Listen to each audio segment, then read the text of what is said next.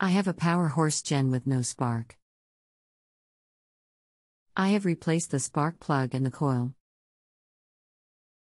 Still no spark. How do I check the coil? I also disconnected the oil sensor. Could it be the start switch, and how do I check that?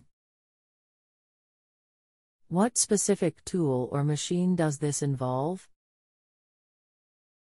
Power horse generator model 9000.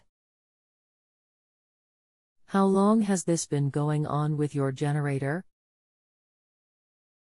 What have you tried so far? I have replaced the spark plug and the coil.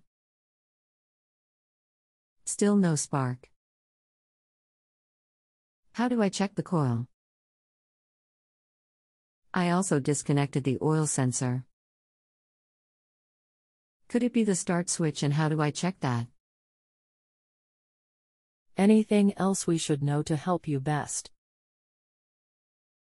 Not that I can think of. Hello, my name is. I am going to assist you with this.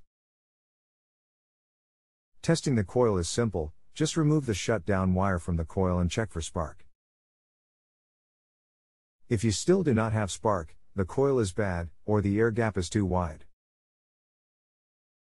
If you now have spark, something is shorting the shutdown wire to ground. Either the wire itself is shorted, or it is connected wrong.